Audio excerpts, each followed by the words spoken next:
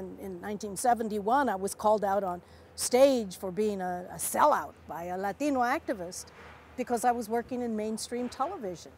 And my first response was, well, you can't have a voice if you don't sit at the table. They're perfectly willing to die for what they're doing. And I want to get out of here, but the only way I'm going to is if we do it their way. I knew I was one of the first Latinas there. I knew I'm a woman. I knew that I had to prove I could be as good as a man. This was my thinking. And I tried that. I mean, to put it inelegantly, I've been accused of having more balls than most men because I had to learn to survive it, and to survive it amongst white males. This is Channel 2.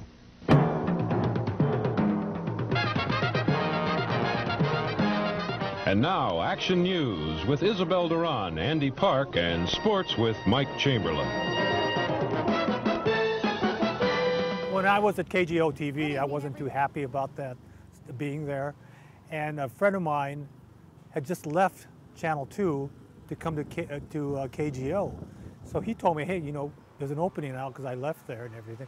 And what they want is, they have this weekend show and they want a producer for the weekend show and a reporter during the rest of the week. I figured, well, what the heck? Okay, so so I left, and so then the show that I started producing was Ysabel's show. Day parade, the finery and frolics were replaced by rousing speeches of gay power and gay civil rights. The great Ysabel Durón. I first saw her on Channel 36 in San Jose. And you have more on Mayor Janet Gray. That's right. And she could use good health and good food. Ysabel Durón with John Schrader on sports, Jan Hutchins on the news. I know, you used to count the lines. Jan read a few more than you, Ysabel, but you went on. Great career in Chicago.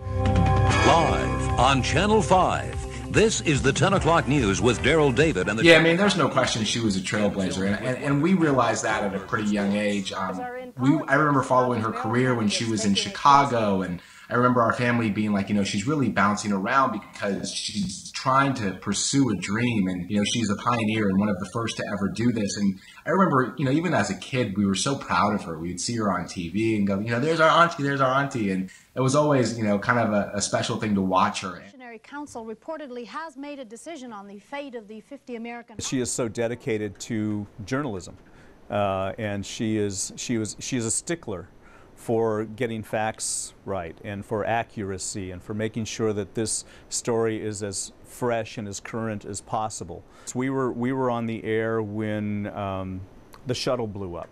We throw out all the scripts and it becomes 3 hours, seat of your pants broadcasting, which really gets the adrenaline going. And it is so helpful to know that you have somebody next to you who has that wealth of experience. I poured my pain into a journal. It kept me company in the dark of night. I remember going to the hospital with you when you were sick. This wasn't all that long after, I guess, we met. And at a time that I probably would have curled up in a corner, I remember your fierceness in continuing to work, in dealing with that, and then making a story out of it. I mean, a really lovely story that inspired a lot of people.